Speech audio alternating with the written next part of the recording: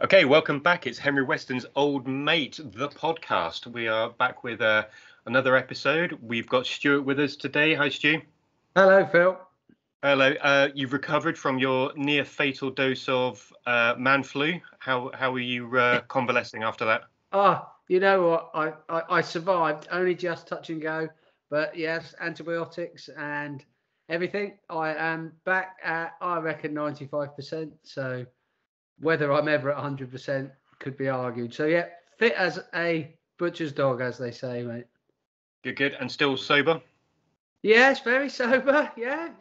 Sober, very sober, mentally stable and sober. Very good.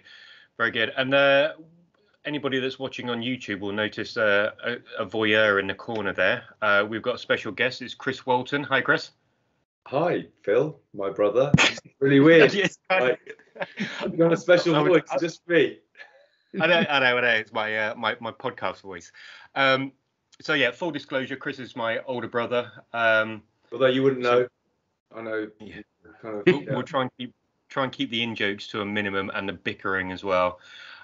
So Chris is here because of his professional background, which kind of leads into some themes that we've been talking about since the new year. So over the last couple of weeks, we've been discussing about goal setting, not necessarily in respect of New Year's resolutions, but certainly in kind of personal growth and things that we want to achieve through the year. And then off the back of that, we also talked about kind of failure, our response to failure, defining success, all those sorts of things. And Chris is here because he's got a background in strength and conditioning, personal training, and kind of the mental side of that. So Chris, just gives a little bit of a, for listeners stroke viewers, a little bit of, give us your CV, essentially. What's there? A brief summary of 25 years. Yeah.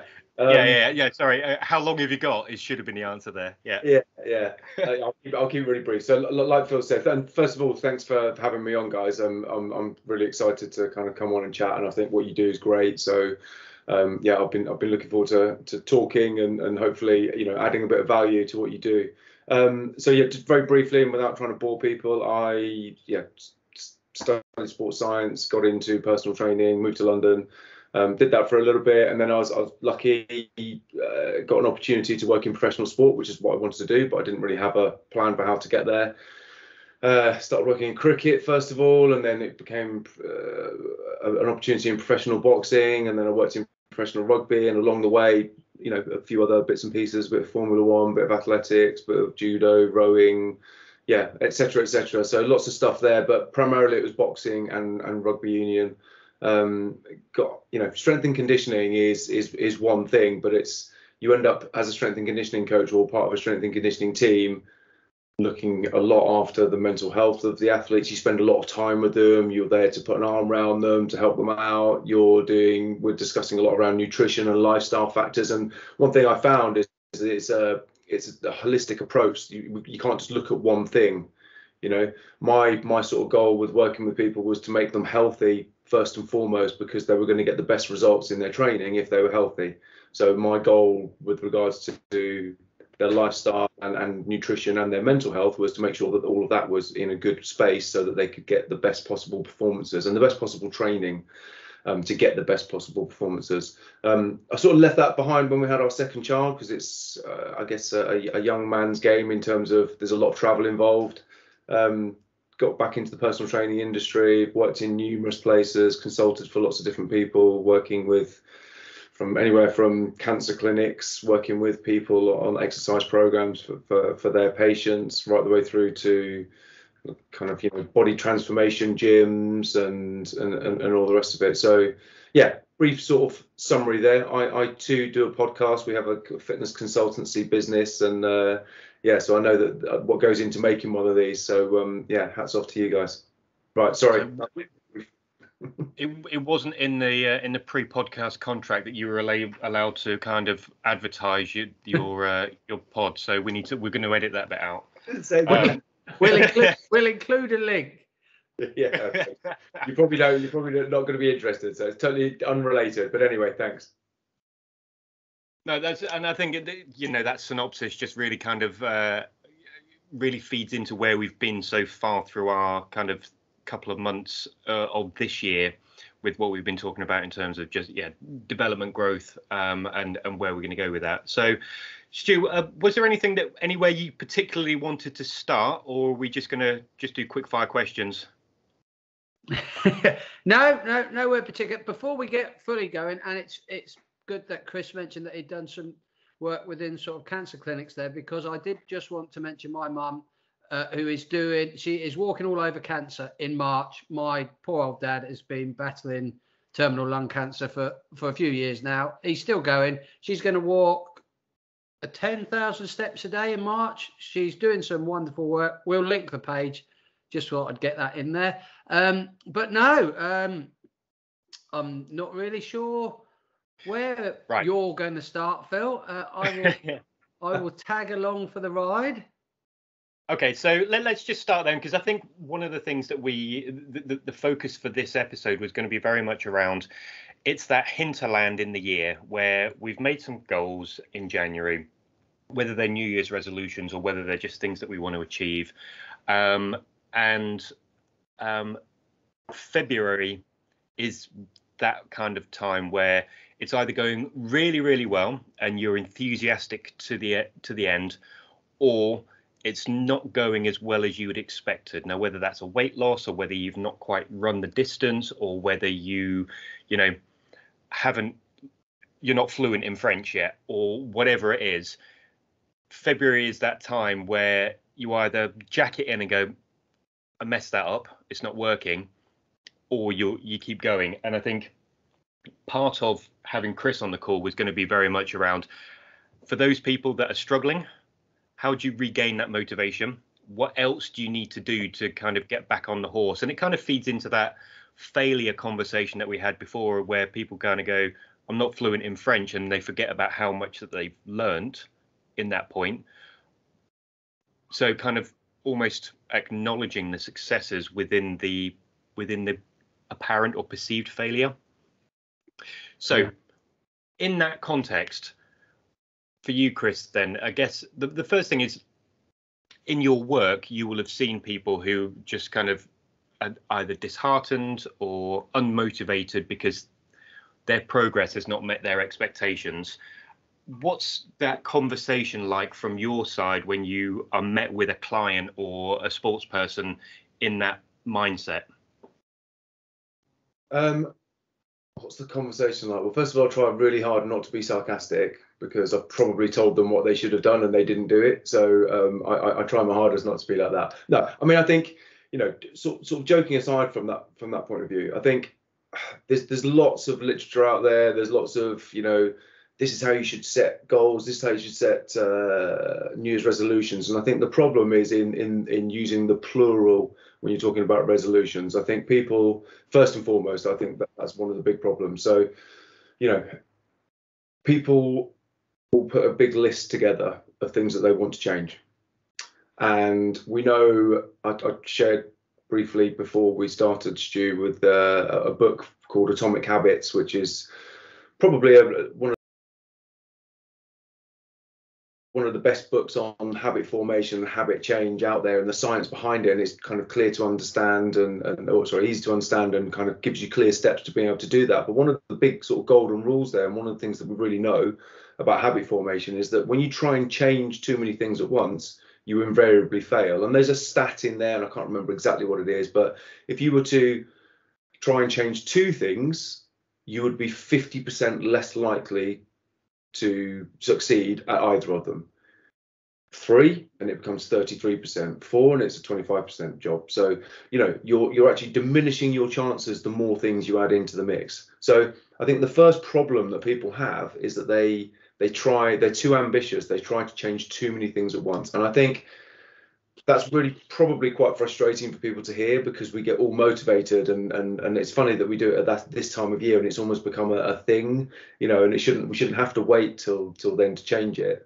But it's like it's an expected thing, and then everyone gets really keen, and I'm really motivated. So I'm going to change loads of different things, and I already know that from your previous podcast, that you wanted to learn French, and you're going to cook more healthy meals, Stu, and we'll probably talk about that later on. So there's already two things there, and like you might say, okay, oh, this isn't going well for me already. yeah.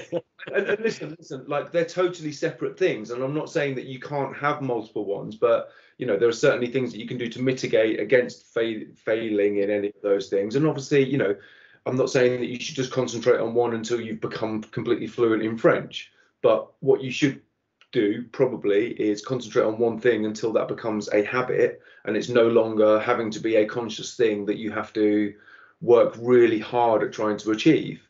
And it's almost like, rather than I want to learn French, it's I want to begin to start to learn it almost, or I want to continue learning it, or whatever. And it's like there's a never-ending goal. There's a purpose there that's ongoing, and it's infinite.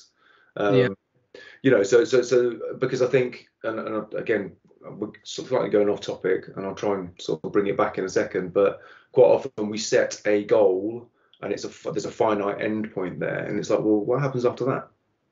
You hear often about Olympic athletes who suddenly, achieve their life ambition of Olympic gold, and they're really disappointed and really unfulfilled because, we say it a lot, it's about the journey, and it really is, that it's actually about having a purpose.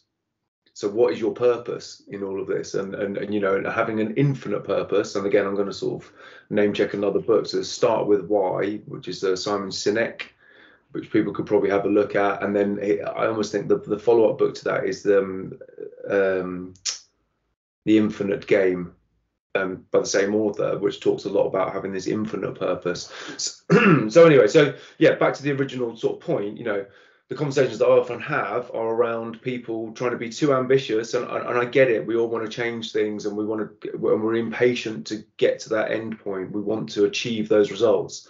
So clearly it's a let's attack it from all sides thing, and there's lots of things we want to work on, but I think it's probably good to try and narrow it down, work on, some slightly smaller things, and we'll talk about this in a second, but not be too ambitious, basically, I guess is the first point there.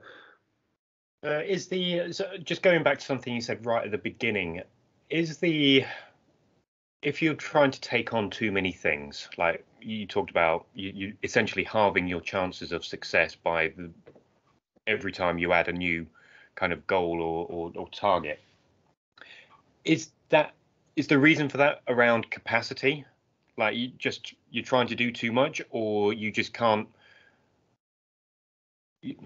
There's too many habits to change. There'll be it's because of capacity. There's too many things to change there, and the body is a habitual being. We get into these habits, these routines.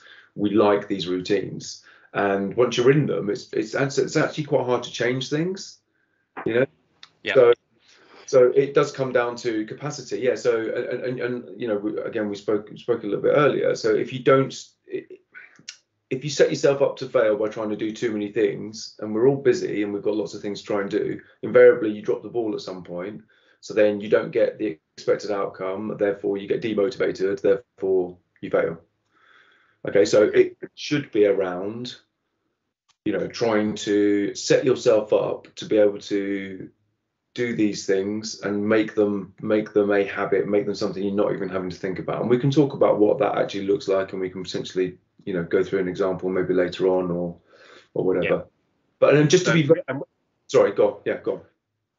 I was going to move us on. So if you've got something that you want to just pick up on what you've just said, then fine. No. Okay. So I'm actually you've said something else that I don't want to lose, because I think there's a real, to bring this back to kind of where we started with this podcast back in the day, with Stu's kind of recovery, is you've said a really interesting point about like comparing it with Olympic athletes, that when they get that gold, and now what?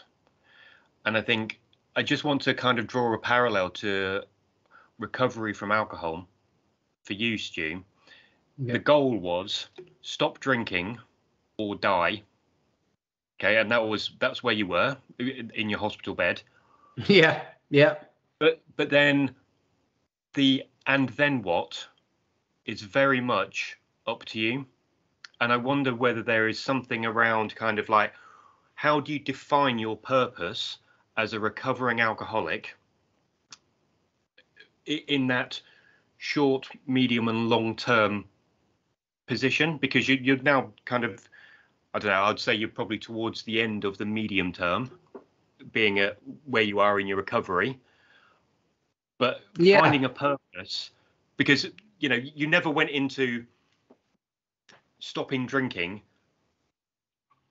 thinking that you were going to, there was, I guess there was no forethought after the first couple of weeks. Get the first couple of weeks out of the way and then get the next couple of months out of the way and then. Yeah. Do you know what I'm trying to say? Yeah, and we've sort of something we've sort of discussed across a variety of podcasts, isn't it? That that initial period of apologizing, trying to make amends to everyone, that was always going to happen, but was actually has been sort of proven or been described to me. It didn't really do me any good, but it's natural. That's a natural feeling. That week or two afterwards, sort of try and make amends. And then very early on in AA, it was sort of,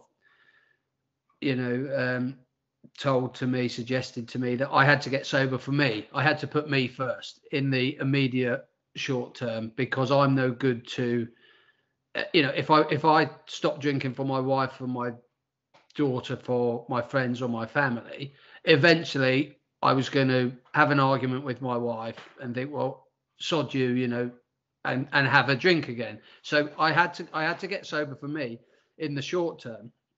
And then that sort of middle ground, like you say, we're coming to the end of now, potentially is, things like this. I'm in that period of trying to give back, but that needs to be forever. But yeah, I mean, I've said before, had I been single, I don't know if my sobriety would have been quite so successful, because that may sound strange, because I have just said I had to get sober for me, but I think there needed to be, once I achieved that, having the outside motivational factors of a wife and a child, and and my parents and my brothers. I was still lucky enough to have a job. They were factors that I could then throw myself back into. I didn't necessarily have to go and find a reason. The reasons were there. They'd been blurred, and I'd put a lot of them on the back burner with my, I prioritized my alcohol consumption ahead of everything. But I was fortunate in a sense that I had a life that I had chosen to put on hold, but I could then, if I wanted to, and again, I had to want to, but I could then jump back in. I still had a job. I was lucky. I could get back into work. My wife, stayed with me, so I could then get back into working on my marriage. It needed a lot of work after, obviously, the problem. I don't know if that answers the question, but no, I think it does. I think as you've been talking, I've been thinking what a stupid question it was, because the decision about stopping drinking was kind of quite a binary position. You either stop drinking or you don't, and you remain an active alcoholic or a recovering alcoholic. And then kind of, what's your purpose? It's like, I'm going to be a husband, and I'm going to be a father that, by your own admission, you weren't functioning where you could have been or where you should have been. So, like you say, picking up where you wanted your life to go in the absence of alcohol was probably that purpose. And then kind of the discovery phase that you're in at the moment, I guess, is how you can give back and how you can make that last in the long term as well.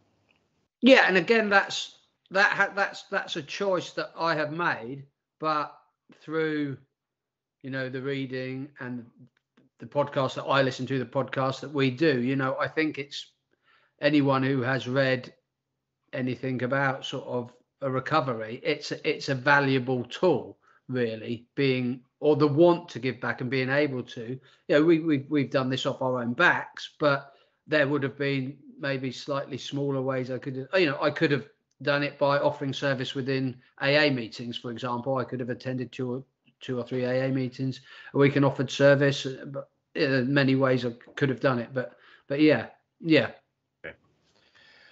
Okay, good. Well, I'm glad we went there, because I was just it jumped out at me as a yeah, that where's your why and that purpose. But just bringing it back into kind of Chris, with the, so you talked about some of those examples that we gave, and Stu is therefore kind of easy pickings because he set up some goals for the year, and by your own admission, some of them are not going quite so well.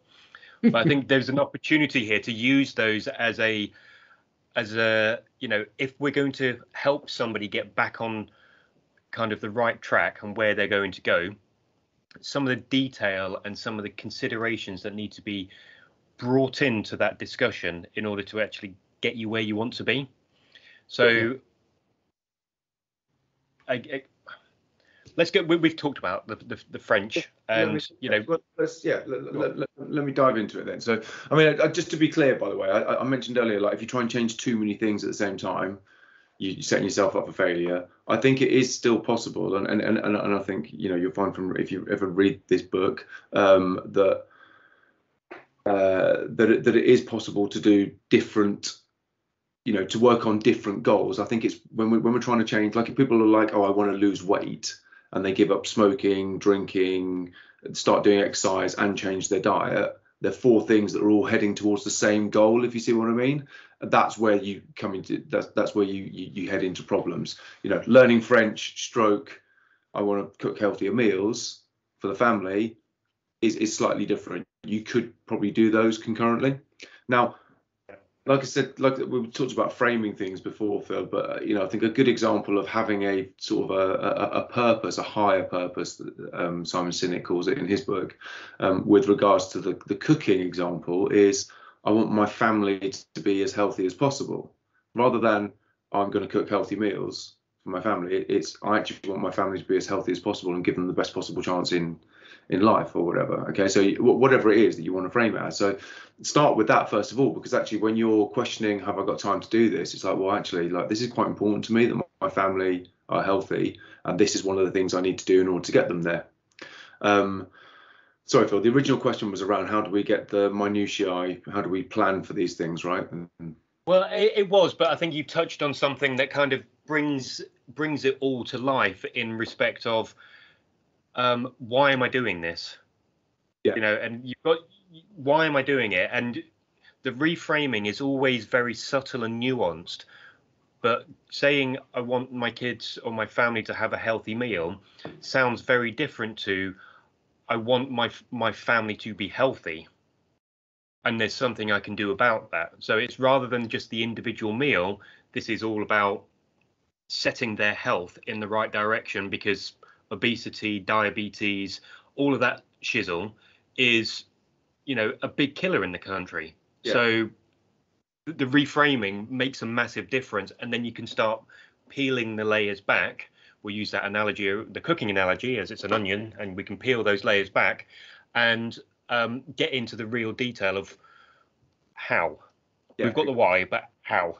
Yeah, exactly. So you've got the why, like you say, you've got that purpose, and I guess potentially a sort of another way of looking at it is sort of, I don't know, reverse engineering from your end point, but there isn't really an end point here. The end point is kind of, you know, optimal health for my family, but like, right, how do we get to that point?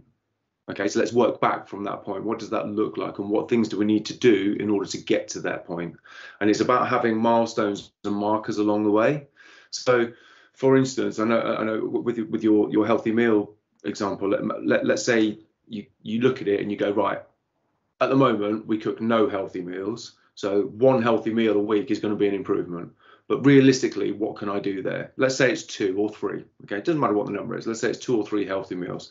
Okay, great. Now, if you just set that as your goal, how likely is that you're going to be able to achieve that? Okay, so let's say a friend, Phil heads into, you know, your vicinity, and he says, oh, do you want to come out and let's go out for a meal somewhere? And then all of a sudden you can't, you know, that's the night you're going to cook a healthy meal, that gets put to one side, then you're working late, something else crops up, etc., etc. So, you know, quite often these things fall by the wayside unless it's clearly defined what we're going to do and when we're going to do it. So I think that's that. It all comes down to the planning of it. So what I would do is I'd work back from that. I'd say, right, so three meals. Okay, so which 3 meals are they going to be? And you know, you might have to spend half an hour on a Sunday identifying, looking your calendar the week ahead, and the calendar becomes a really important part of it. Calendar the week ahead. Which 3 meals are we going to do here? This one, this one, this one. Great. Right. Now, what do I need to do in order to be able to cook those meals? I need to have the correct ingredients. I need to know what it is I'm cooking, first of all, actually. I need to have the correct ingredients for it, and I need to have time to prepare it and cook it. Okay, so let's actually start right at the very beginning then. In order to decide what meals you're going to have, you're going to need to sort of spend 10-15 minutes planning the meals. Now, it might be that it's the same 3 meals. We often eat the same 10 meals, I think, is the stat. Okay, yeah. So but you know, so it's just swapping things around. You know, every Friday it's fish, and you know, traditionally, and all the rest of it. But you know, choose what it is you're going to. We need to plan. We need to sit down and actually plan out the meals. And if you're doing this over a 7-day period, you'd need to plan every single evening meal, right? But it'd take 15 minutes to do that. It's not that difficult to do. And then you need a shopping list. Okay, so you plan your list. Okay, so in order to make that meal, I need these things. And then, so that's, but I would diarize that. I would actually put that in my diary, in your phone, you know, reminder comes up, 3 o'clock on a Sunday, plan and prepare meals, or whatever it is. Okay, there's your cue to do it, and then becomes a habit. Then in my diary, I'm going to plan when I'm going shopping. Monday night, I'm going shopping, or whatever it is, you know.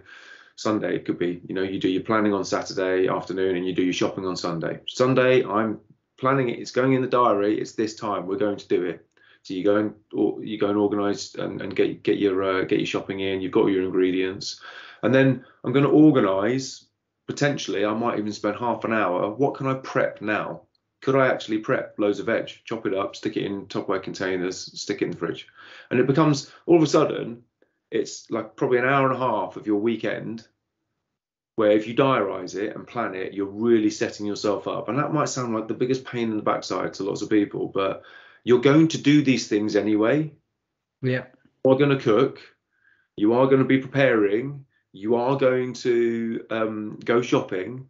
Okay, you might not be planning at the moment, but you're going to be planning probably in your head, but you're not actually writing it down in paper. So you are doing these things anyway. So how can you make it easy on yourself and give yourself the best possible chance of achieving what you need to achieve, which if your higher purpose and your sort of end result is to achieve optimal health for your family, this is important to you. So presumably you've got that time to spare just to put it to one side, stick it in your diary. And if you put it in the diary, it's likely to happen. And if something crops up, what you're likely to do is reschedule it, which also means that it will probably happen. Now, yeah. I can't really help if we get to the stage where like you're just putting everything off. It means you don't really want to do it and it's not important enough to you. And that's a key thing. If it's not that important to you, which again goes back to the reframing or framing of it, Phil, if it's not important to you, you're probably not going to do it. You know, you stopped drinking because it was important to you. Okay, first and foremost. You know, so if it's not that important to you, you're not going to do it. So, you know, I can't really help if you know you keep putting everything off and you're putting all the right structures in place, and then you know if it's not important to you, it's not going to happen. Does that make sense? Yeah, no, it does. No, I think it's none of it is rocket science, is it? But it is about going into that specific level of detail and making sure that you're carving out the time to achieve it. So, you know, if we continue the cooking example, there will be a best time of the day to be cooking for the family. Obviously, you want it around tea time, but you know, if it's doing a lot of the preparatory work, if you haven't done it on the Sunday, or just starting things going, diarising, carving out the time, whatever you want to call it, to have set times in the day it's going to become a bit of a habit, hopefully without it being too kind of static and kind of ruining, like routine, setting a routine that's too inflexible for you as well, because I think if you become a slave to it, you then start to resent it. Yeah, exactly. But I think a really good point on that, Phil, is can you time stack things? So is there something that you're doing on a day-to-day basis that you could perhaps mix in with this? Now, I get up every morning and I like to make myself, like, I literally grind the beans. I've got this AeroPress machine and I make myself a coffee and I sit there for 10-15 minutes and I drink my coffee. Okay, and I do that every morning religiously. It doesn't matter what time of the day, I'm going to do that. Now, could I spend those 10-15 minutes doing something else at the same time? 100% I could. Instead, I'm on the BBC website and I'm, but I don't need to do that then. Could I, at that point, be making something, be whatever it is, do you watch Tipping Point at 5 o'clock every day, and if that's something that you do and you're sat there, could you be doing something else at the same time? Can you make something efficient? If it's a habit that you do and you never miss it, can you stack something else on top of it? Because that sort of thing is really powerful to help. And this sounds like I heard this myself a number of times before I actually took action on any of this sort of stuff. So someone might be listening to this thinking, come on, this isn't realistic, but genuinely this is what I've seen as the best way of making this sort of stuff stick. And people try and they fail at it and they try and fail at it, and I totally understand that. I never expect people to get it first time now either, because very few people do. It's actually a skill, and again, reframing things. So when we're talking about failure and I'm rubbish, I can't do this, this is a skill. Planning and preparing like this is a skill, and we don't get to be really proficient at a skill unless we try and do it over and over again. And sometimes we're going to fail at that, and we learn from it and we bring other things in. So again, just reframing things, thinking about this as a skill means that when it does happen and you don't quite succeed at it, that's you learning how to do it better next time. And right, what can I do here then? Let's review it. I've planned it, I've tried to do it, it hasn't worked. Okay, let's review why it didn't work then. Am I being too ambitious? Is there something that I'm not doing right here? What's the issue here? I'm not finding the time to do this. Okay, well, how can I do that? Could I time stack it? Could someone else help me? Could we do this together? That'd be a really good thing to do. With the cooking example, 100%. That could be really. Could you do something with the kids? Could you do something with the wife, the husband, whoever it is, to make that more likely to happen? Yeah, very good points. Excellent points, aren't they? But like you said, it's not rocket science. None of this is rocket science at all. It's actually really simple, like ridiculously simple to talk about, but not to do. Yeah. And it's something that it's discipline, isn't it? This is the thing. It's about having discipline to commit to it, I think. That comes from how much does it matter to you? And discipline is it's a finite, willpower and all the rest of it. It's a finite resource. So what's the backstop to that? And the habit is the backstop to that. So how can you get into the habit? And this is what we're talking about at the moment. What we're doing here is we're trying to create habits. And the habit for you, and the cue here is the first step in that habit is planning your meals and planning the time to go shopping and planning the time to prep it. And that's setting yourself up. Then everything else follows on from that. So that's the habit part that will be there when your willpower fails. It's just something that you do. This is just what I do. I'll just for people listening, because Chris has given an excellent explanation there. So if I just put my real-time experience of how it's been in the last 2 weeks, using obviously we sort of said my want for all of us, the three of us in my house, to eat a bit healthier. It was something for me, but me and my wife had a conversation earlier in the year that we were slightly concerned. We wanted our daughter's relationship with food to be a healthy one. She's 5.5, she's slim, blah, blah, blah. But if she's anything like me, and my wife, then she probably will be prone to gaining weight quite easily if she's not careful when she's older. So we, maybe Chris might think he's waffling there, you know better than me. But if that's the way we wanted her to have a healthier relationship with food. So we got into a good habit. The problem I'm having now is I'm planning my meals. The problem we're now having is my wife's finish time at work is quite variable, and she won't leave work until she's happy, and that's throwing big spanners in. So I don't expect an answer to that, but you know, there's a knock-on effect. We've sort of done 2/3 of, you know, I've done the shopping. We do the shopping on a Sunday. We have the 7-day meal prep on the board, and then life still throws another spanner, and it's kind of, I don't really want to have that argument. Can you please make sure you finish work at 5, because it throws it all down the fucking pan when you don't. Well, I think you need to frame it, Stu, or ask her, how much do you really want to finish work on time? How important? I mean, that's just you know, that's not an excuse, but that is we're doing quite well, but in the last couple of weeks, and there's always something. Life's always going to throw something, isn't there? But exactly, it really does.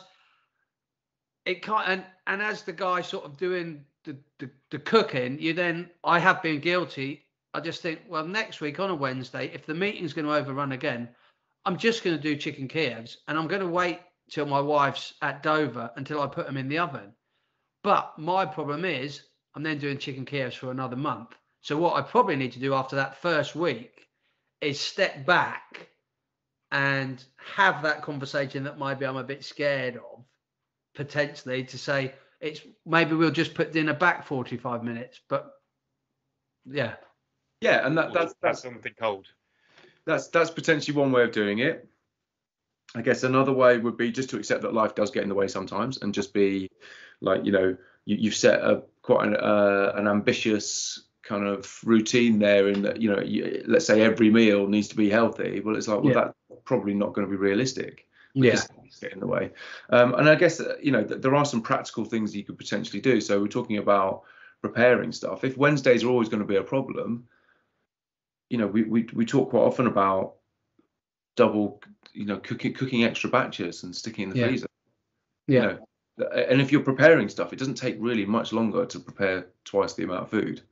And if we quite often eat the same sorts of meals, and there's loads of really good examples of stuff, and actually quite often some of this stuff tastes better when it's been cooked for the second time anyway, you know, curries and things like that. We're constantly cooking it, so it's literally, I come in and we take curry out of the freezer, and I'm just literally doing the rice, and that's it.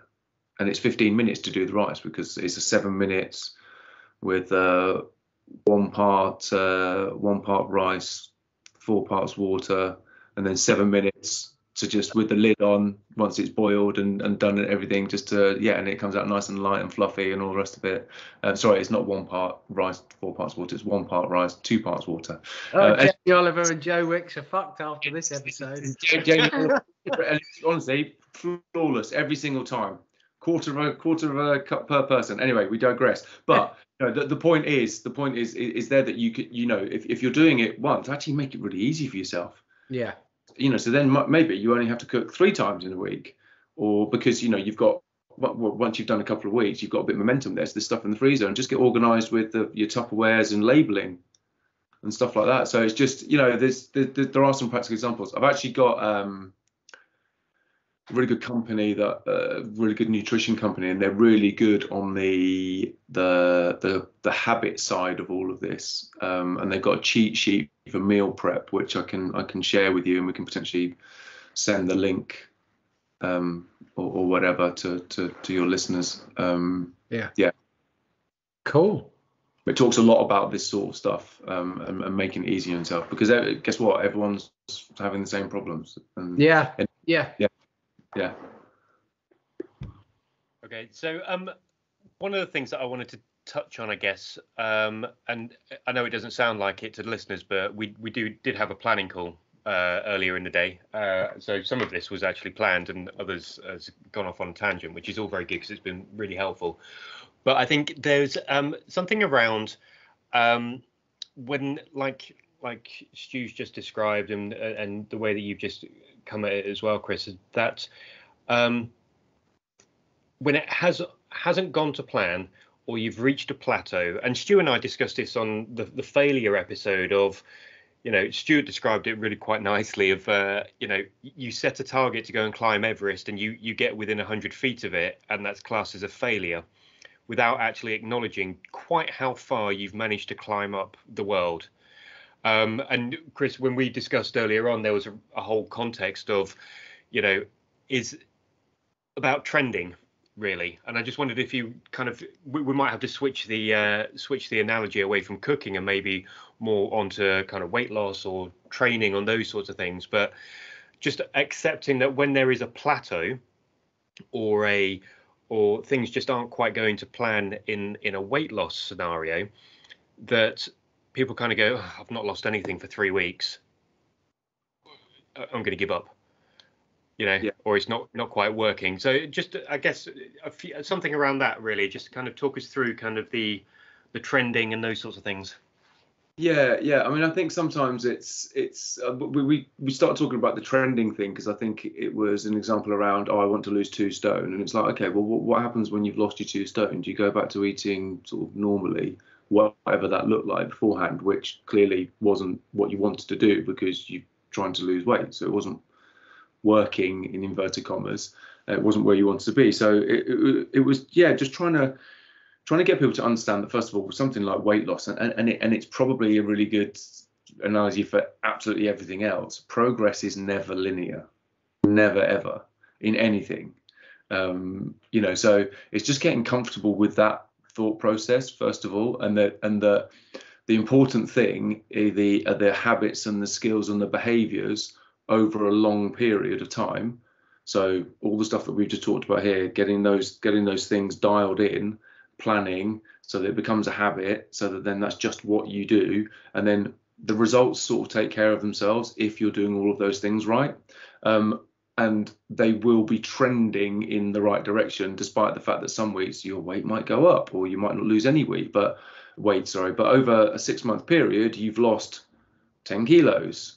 Albeit this week it's gone up a little bit, so you've now lost 9 kilos or whatever. But over time, you still, the trend curve is downward. So I think, expectations these days, and we can talk about social media and all the rest of it, and film stars, and look at the amazing shape they're in, for such and such got ready for this film and it took him 6 weeks, and get great abs in 6 weeks on the front of Men's Health and all the rest of it. That stuff's been going on for 20 years. I've told the editors of those magazines what a load of rubbish anyway.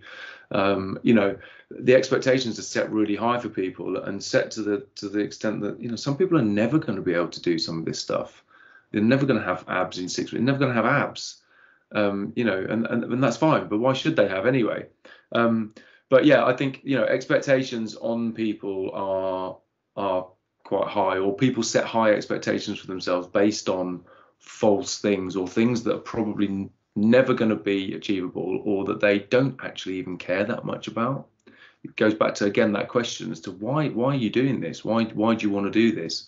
So rather than I want to lose 2 stone, I would first of all be saying, right, I want to become more healthy, and as part of that, I need to find a healthy way. But I'm not going to necessarily define that. I'm going to look at other markers alongside that. So it's not the only thing, So I'm going to look at, how do I look? How do I feel? And quite often now, when I'm doing weight loss things with people, a big focus is on their mood, their sleep, their energy levels, how motivated are they in other areas of their life? Because if those things are all down, then they're not eating enough food probably. So, and it's not healthy for them, and it's not going to be sustainable. So I need to get them to the point where everything's a 4 or 5 out of 5. My mood's good, I'm happy, I'm sleeping really well, my energy levels are good. and oh yeah, and I feel great, and I've lost a little bit of weight. So it's not just about the weight; it's other factors as well. So that when it does sort of start doing this a little bit, they're not hugely disappointed, and it's not just a short-term thing. It's about, okay, we're trying to pin other things onto it. So you eating in this way or behaving in this way has made you feel more energetic.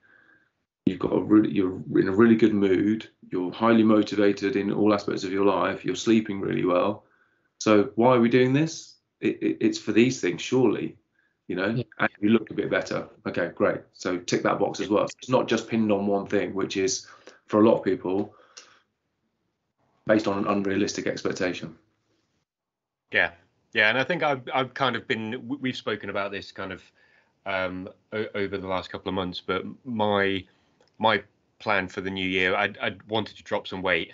And my higher being is that I couldn't afford a new wardrobe, so my work clothes were just way too tight. My suits are too expensive to replace, and just wasn't humble brag there. But there was just way too much going on from that point of view. But when you've got a lot to lose, it comes off fairly quickly, and then it doesn't. And I'd got to the point where I'd managed to lose, I don't know, 3 kilos in a couple of weeks, and then fuck all happened. Like literally, I was moving more, eating less, sleeping better, and nothing was happening. And I just kind of got into that, oh, come on. But like you've just described, actually by losing a couple of kilos, I was into my work clothes as I wanted to be. But my sleep was that much better. I was actually going to bed tired, waking up when the book hit me in the face because I'd only managed 2 pages, and then sleeping 8 hours. And that for the last year or so, that's been unheard of. And some of that's kind of COVID related, but there has been a noticeable difference in things like sleep, mood, and energy, as well as, like I say, I need to redefine that higher reason now because I'm in my workload. But you do. And you also, just on that really quickly, I mean, because it's a real common one, so I might as well just cover it off. The body has a biological set point. So if you spent 3 years at a certain weight, body fat level, whatever, whether that's low or high, because we all know people that can eat loads and loads of crap food and they're super skinny, right? But that's because they've always been super skinny, and because they're assholes. Yeah, we don't invite people like that on this podcast. But they can get away with eating that sort of stuff just because their biological set point is set at a certain point, and it doesn't want to move away from that. And it actually takes a lot for that to happen. So what you described earlier, Phil, where you lost 3 kilos fairly quickly, and that's probably, you might have cut out certain food groups, and there's water that's stored with carbohydrates, so the weight often drops when you cut out, or you start eating less of that sort of stuff. And then you've reached a plateau, and that plateau is your body going, well, I don't want to go away from this because this is my biological set point.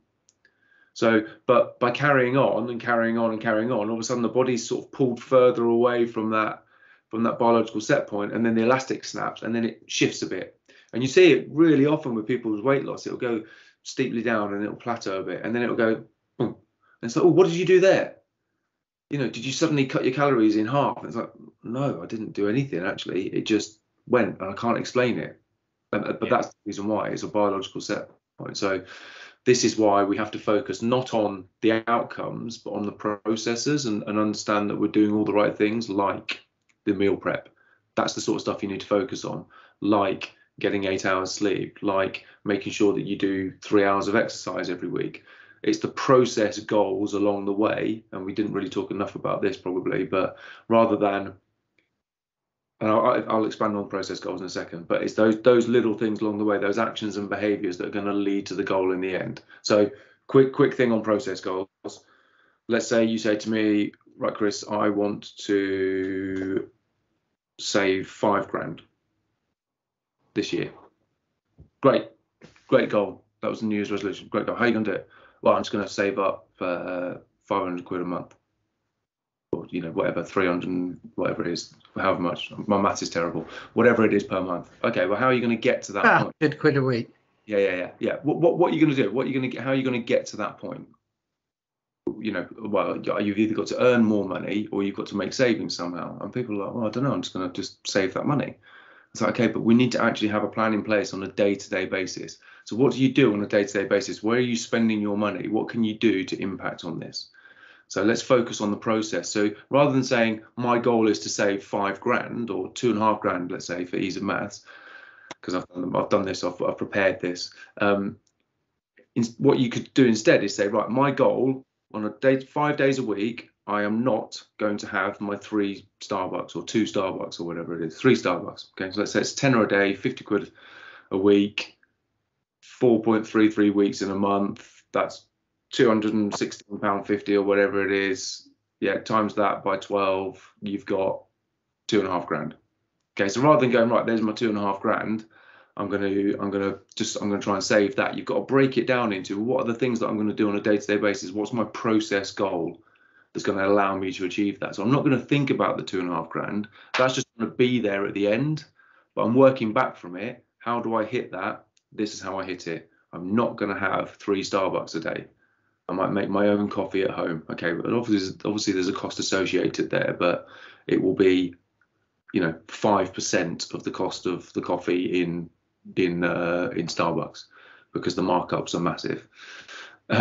So yeah, that's an example of process goals, and it'd be the same, like I said, with the weight loss. Rather than thinking about the outcome and just concentrating on that, is right, what are the things that you are going to do to influence that on a day-to-day basis that are going to allow you to get there? And they're the things that need to be achievable, and they're the things that you need to work on the habits and the skills of in order to achieve that. Sorry, slight tangent again, but no, and I think it's it fits in really well, because I think sometimes, like, if we go back to the kind of my weight loss experience, some of my eat less, move more is kind of autopilot. I work at home and there's absolutely no planning in my food. Okay, I get up and there'll be cereal in the cupboards, and then I'll go downstairs and I'll open the fridge and what am I going to have for lunch today? When actually I could spend 10 minutes of my day before I start my work kind of going, what am I going to have for lunch? And lunch is kind of, for me, the pivotal meal, because if I don't eat enough, I'm going to be snacking through the afternoon. So and that's probably the one. I'm quite fortunate that my wife enjoys cooking, and she'll do much of that work in the house.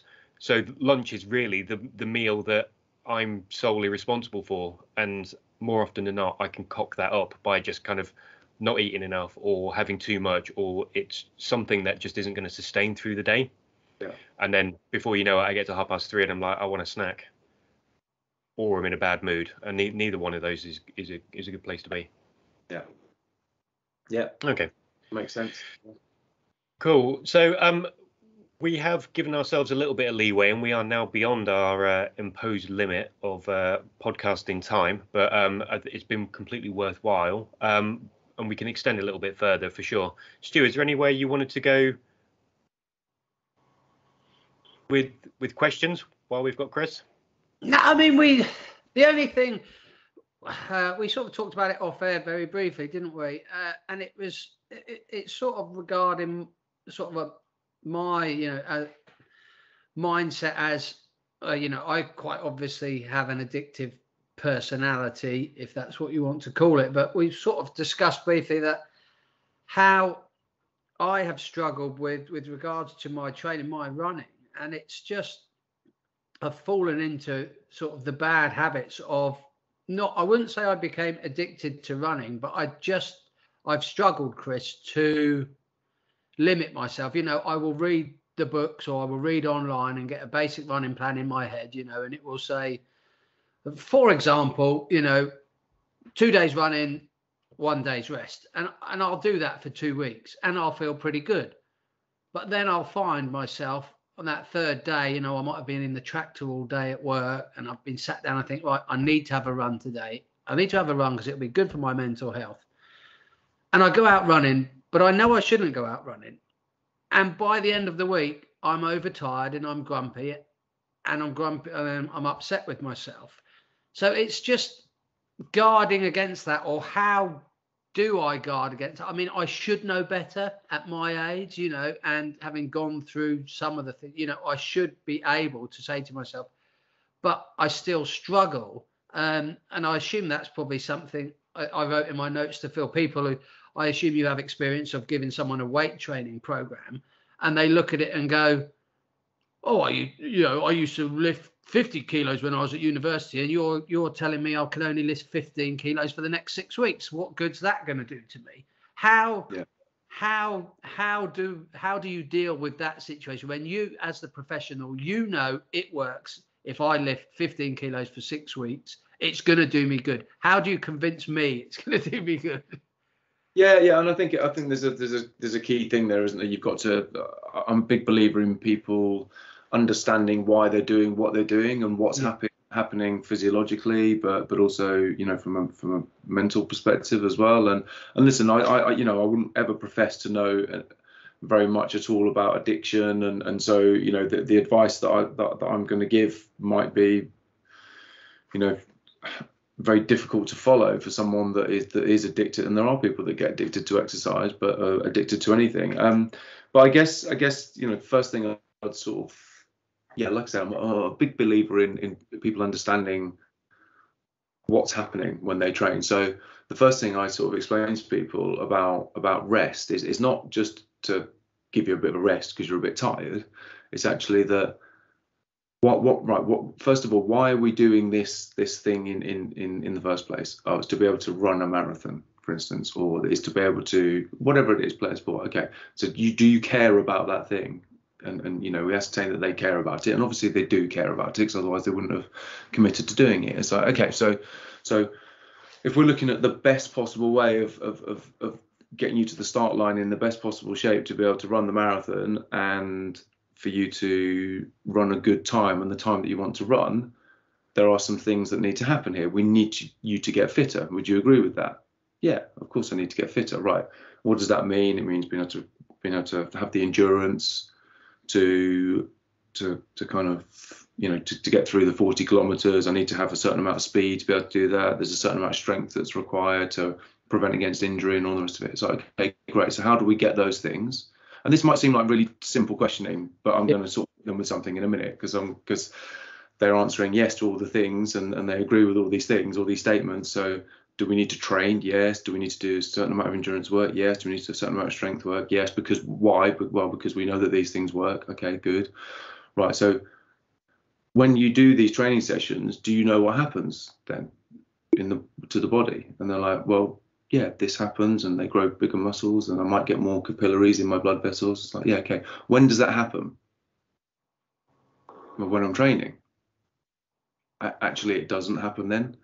It happens after. It happens during your rest.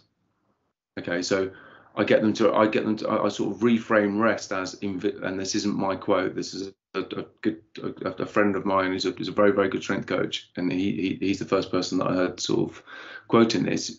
Invisible training. It's invisible training. That's when all the adaptations to your training take place during rest.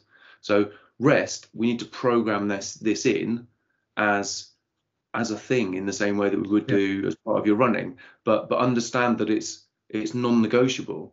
It's to the point where if you were to train over that rest, you're now going to get less good results, because you've trained during the time when your body should be actually growing and developing. So part of it is the education around that.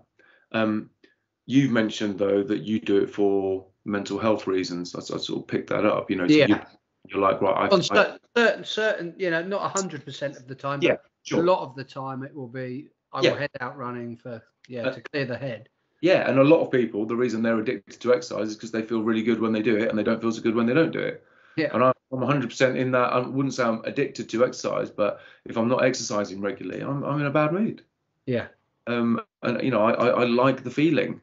So I think the key thing there is to create a toolbox of things that can achieve the same result in terms of making you feel better from a mental health perspective. So it doesn't necessarily have to be that. And one of the things that I do with people is, and they often feel better when they do this, is we actually program in what we call regeneration. So I don't just call it rest, I call it regeneration. And there's there's a routine they might go through that might involve some breathing and some meditation, but also some, sitting on hard lacrosse balls or cricket balls or tennis balls or whatever, and actually working the muscles that you're using when you're running to actually loosen off some of the muscles, but also incorporate the breathing with that. And they end up doing those sessions and coming out those sessions feeling like really sort of zen and relaxed. And then, that's actually then something they look forward to doing. So then rest doesn't just become the absence of something. It's actually, there's a purpose to it. So again, a lot of this is about reframing things into something that's positive. So yeah, does that answer the question? Yes, that 5 minutes was worth the podcast alone. Fantastic. That 5 minutes was worth enduring the previous 55. From a very selfish point of view, I have been re-educated 100%, or not re-educated, but that's something that I personally will find very useful, Chris. So hopefully the other 7 people who watch this podcast will as well.